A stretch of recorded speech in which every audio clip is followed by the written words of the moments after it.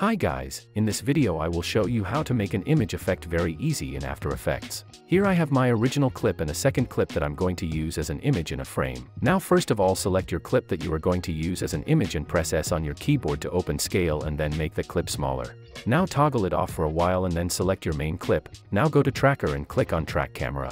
As the analyzing is done and in case if you will have that issue with 3D Tracker, don't worry, let me show you a quick fix. Change shot type to specify angle of view and then increase horizontal angle of view to 30.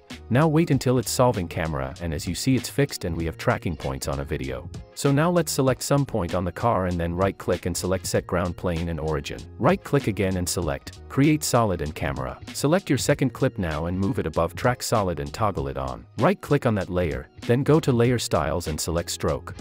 Expand stroke settings now and change color to white. Increase the size until you are happy with it. Now change position to inside and as you see we have that cool photo style on our video, but let's make it look more realistic. I will increase the size a bit more. Now make sure none of the layers are selected and then grab a rectangle tool and draw a shape like this. Make sure that the fill is set to solid and the color is white, and now it looks more like a photo from a Polaroid camera. Play around with the settings if needed and then let's track that image with our video. But before, make sure to pre-compose shape layer and a photo layer into a one layer. I will name it to frame and make sure move all attributes is selected and then hit OK. Now link it to a track solid and enable 3D on frame layer. Press S on your keyboard and scale it until you are happy with it. Then correct X, Y, and Z rotations and also position it where you want it to be. Let's check it if it's tracked perfectly.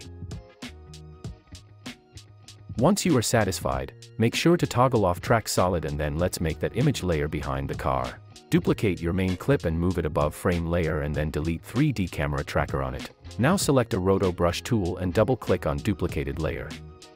Rotoscope the car as smooth as possible now. Once you are done, click on freeze button. As the freezing is done, go back to composition. And the image effect is ready. I will move it down a bit and we are done. Hope this video was helpful. Thanks for watching and like the video please.